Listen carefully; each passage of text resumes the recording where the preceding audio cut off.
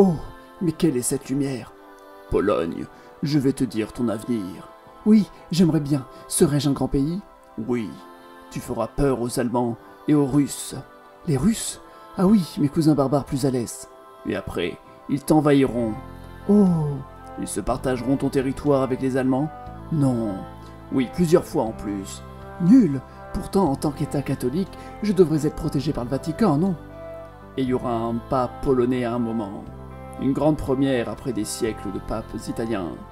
Ah, chouette, ce qui fera de moi un véritable pays allié du monde catholique. Ouais, enfin, tu seras un pays communiste à ce moment-là, donc c'est plus pour t'embêter. Ah mince.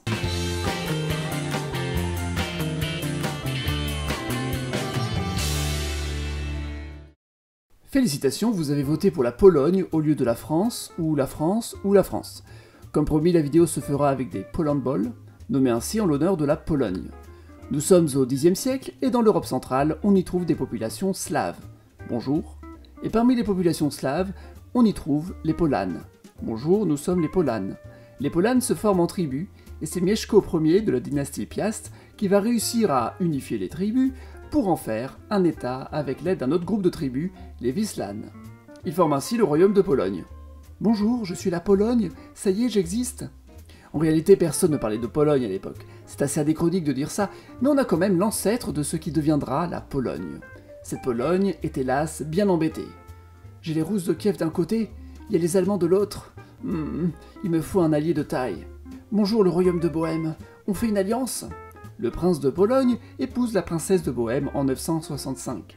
Vu que la Bohême est chrétienne, la Pologne se convertit à son tour.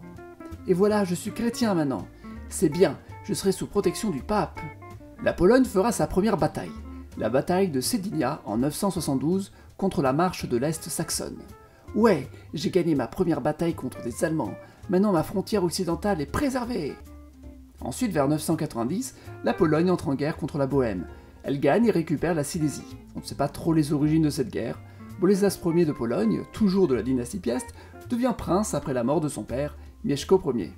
En 1002, la Pologne entre en guerre contre les Allemands. Deux guerres se succèdent. D'abord les Allemands gagnent, bien fait Pologne. Ensuite, dans une deuxième guerre, la Pologne gagne et récupère certains territoires, puis une troisième guerre où la Pologne gagne encore et arrive à créer une alliance avec les Allemands. Écoute, Saint-Empire romain germanique, il y a des problèmes à l'est chez les Rousses de Kiev. Aide-moi pour que j'aille intervenir. La Pologne part donc intervenir les Rousses de Kiev. Allez les petits Rousses, je viens chez vous pour arranger tout ça.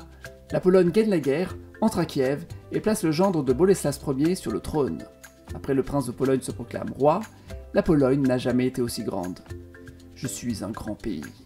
La Pologne vit sa petite vie tranquillement jusqu'à l'année 1138. Cette année-là, la dynastie Piast est encore au pouvoir, mais il y a un problème de succession. Oh non, qu'est-ce qu'on va faire? Le duché de Pologne est divisé en plusieurs districts, et l'aîné des héritiers garde un statut de prince. Il y aura évidemment des rivalités entre les différentes dynasties créées, et le pays s'affaiblira. On appelle cette période le démembrement territorial. Oh non, c'est tellement injuste. Je veux être un pays uni, moi. Le pays se divise et disparaît. C'est ainsi que se termine l'histoire de la Pologne, je suppose. Mais heureusement, en 1320 intervient Ladislas Ier. Il tente pendant plusieurs années de réunifier les petits duchés polonais autour d'une seule Pologne. Il se fera ensuite couronner roi de la Pologne à Cracovie. C'est bon, je suis à nouveau un pays unifié. Ne quittez pas cette vidéo s'il vous plaît, c'est pas parce que je disparais de la carte qu'il faut partir. Restez. Ladislas Ier meurt et c'est surtout son fils Casimir III qui renforce l'unification polonaise.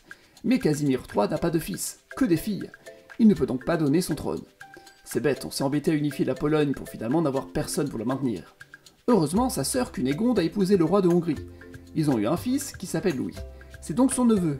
Louis est donc devenu roi de Pologne à la mort de Casimir. Mais Louis n'a pas été fichu d'avoir un fils non plus, n'ayant que des filles. C'est finalement sa deuxième fille, Edwige, qui devient roi de Pologne, car elle ne peut pas être reine, ça n'existe pas. Sa première fille devient reine de Hongrie, car Hongrie en peut être reine, ils sont plus progressistes. Mais voilà, nous sommes en 1382, Edwige est fiancée depuis l'âge de 4 ans avec le prince héritier d'Autriche. Ah bon? Je m'en souviens pas.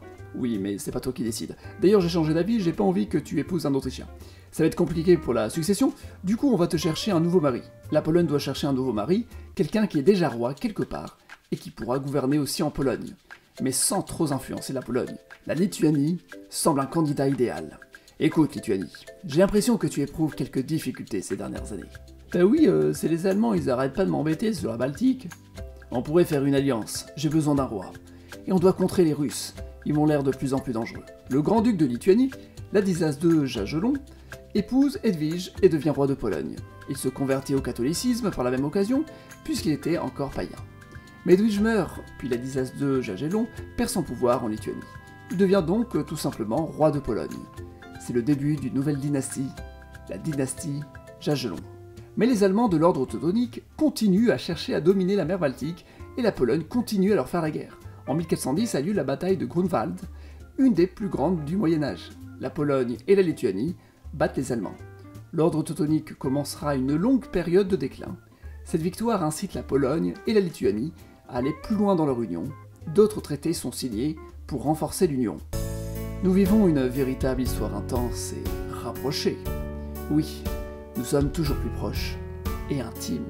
En 1454, Casimir IV, roi de Pologne à ce moment-là, mais aussi duc de Lituanie, épouse Élisabeth de Habsbourg, qui est la fille du roi de Hongrie. Il y a donc une alliance entre la Pologne, la Lituanie, la Hongrie, mais aussi la Bohême. Ouh là là, nous sommes très intimes, mais on est plus de deux. Plus on est nombreux et plus on s'amusera. Hé hé hé hé hé hé. La même année, la Pologne avec son alliance mène une guerre contre l'ordre teutonique. Encore eux.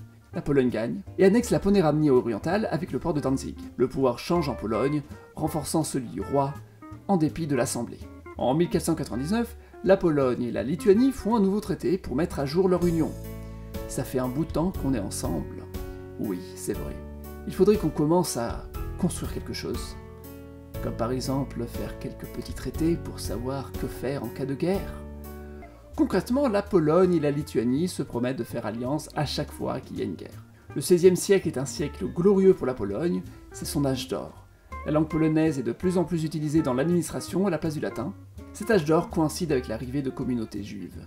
Les juifs, souvent chassés des autres pays européens au Moyen-Âge, ont trouvé refuge assez tôt en Pologne, bien plus tolérante. Au XVIe siècle, la Pologne devient un grand centre culturel pour les juifs d'Europe. En 1569, la Pologne et la Lituanie décident d'aller encore plus loin dans leur union. Bonjour Lituanie, ça fait un bout de temps qu'on a fait du chemin ensemble. Oh oui, on pourrait aller encore plus loin dans cette relation. Bref, la Pologne et la Lituanie fusionnent pour devenir un unique État. Le roi de Pologne mourant sans successeur, on met en place la Confédération de Varsovie. À partir de cette date, le nouveau double royaume devient une monarchie élective, les rois sont élus, de plus la liberté religieuse est garantie, le pays devient la République des deux nations. Dans les faits, vu que la nation polonaise reste la plus influente au sein de cette République des deux nations, on peut parfois la surnommer Pologne. La Pologne est désormais une grande puissance en Europe centrale. Elle va participer à plusieurs guerres contre ses voisins. Et ouais, je suis plus un petit pays maintenant. Pendant qu'en Russie il y a des troubles, la Pologne va en profiter pour s'y mêler pour récupérer quelques territoires. Oh non Pologne, ne viens pas chez moi, j'ai plein de soucis. Et c'est comme ça Russie. Toi tu es un petit pays et moi la Pologne, je suis une grande puissance. J'aime me mêler de tes affaires. Oh, si un jour j'arrive à devenir un pays plus puissant que toi, eh bien je me priverai pas de faire pareil. Ha ha ha. J'ai hâte de voir ça. Ça n'arrivera jamais. Enfin, j'espère. La Pologne s'en prend aussi à l'Empire ottoman au sujet de la Moldavie, mais finalement, elle se retire. Ouais, Turquie, en fait, je laisse tranquille ta Moldavie. Je le fais pour pas trop te faire de balles, voilà. Ils se referont une petite guerre dans les années 1630, et là encore, sans changement. La Pologne entame aussi diverses guerres contre la Suède, une autre puissance européenne. Mais c'est plutôt un échec pour la Pologne, qui doit donner à la Suède des concessions qui étaient autrefois lituaniennes. Bon, j'ai fait plein de guerres contre mes gros voisins, c'est pas génial en fait, j'arrive pas à progresser. Et oui, pauvre Pologne, surtout qu'à partir de 1648, commencent des séries de révoltes sur son territoire. C'est là qu'intervient Khmelnytsky, c'est ce qu'on pourrait appeler aujourd'hui un Ukrainien, même si à l'époque on disait que c'était des Russes. Il fait partie de cette communauté cousine des Russes vivant en Pologne, et en tant que militaire ayant combattu pour les Polonais, il lance une révolte contre ces derniers qui sont des occupants. Il participe à de nombreux pogroms, c'est-à-dire des massacres. À l'origine de Polonais, il s'en est pris aussi aux Juifs.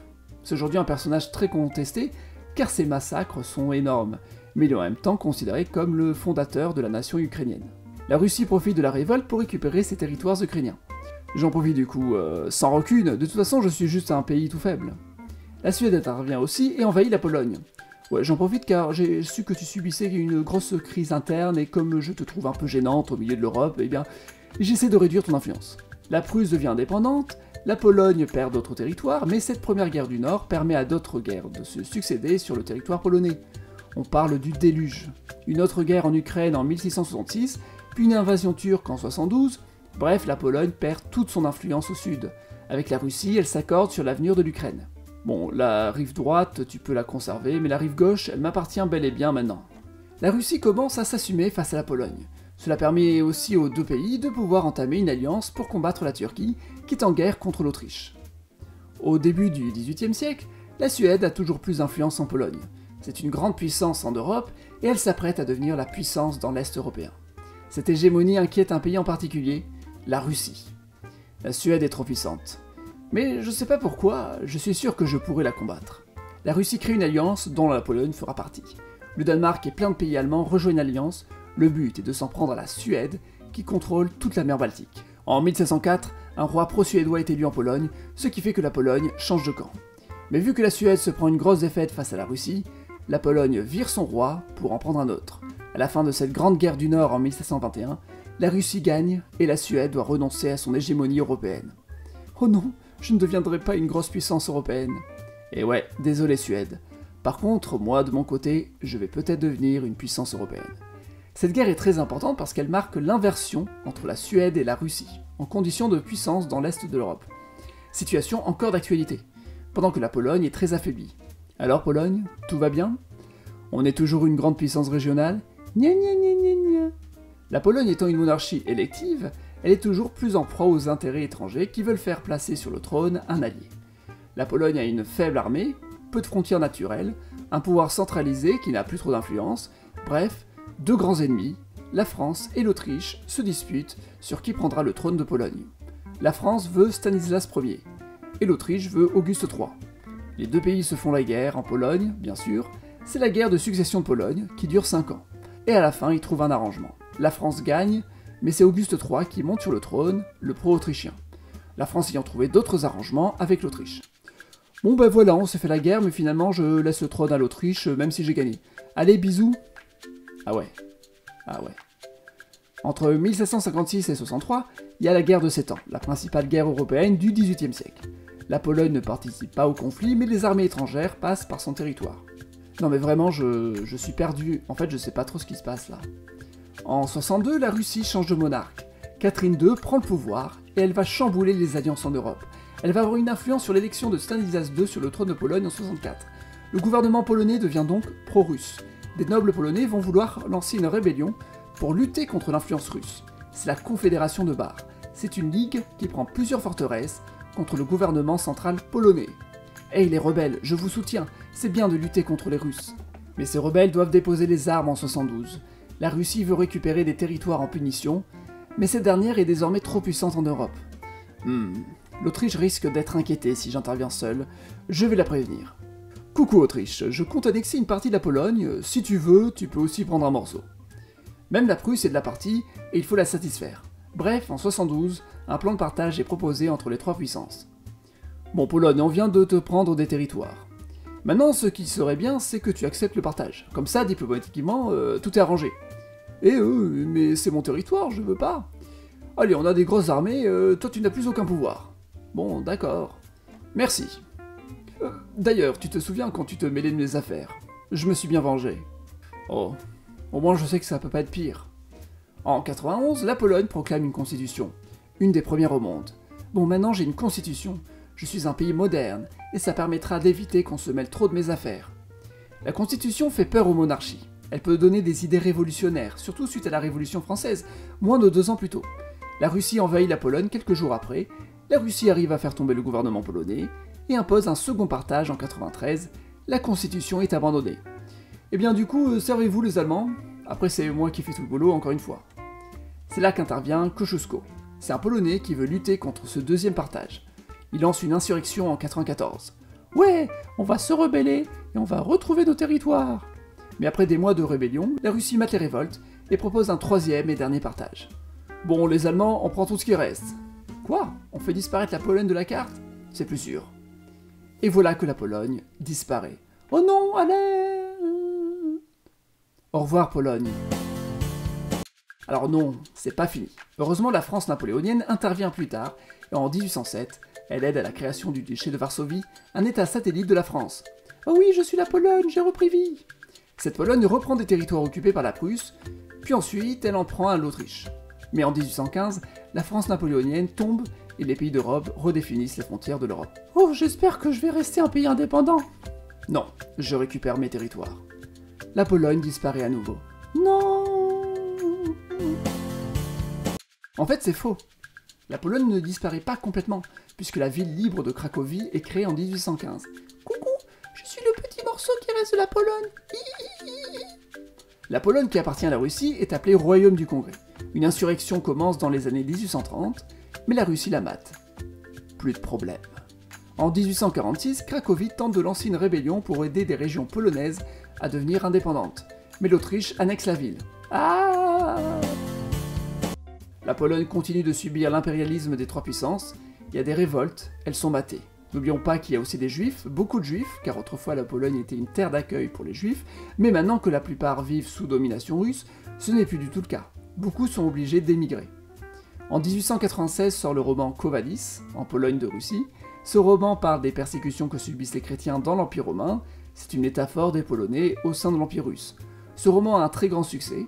Quelques années avant, le même auteur, Sienkiewicz, avait sorti Par le fer et par le feu, roman qui se déroule pendant les révoltes cosaques, aujourd'hui considéré comme une œuvre majeure de la littérature polonaise et de la conscience de la nation moderne. Bref, je vais aller un peu plus vite maintenant.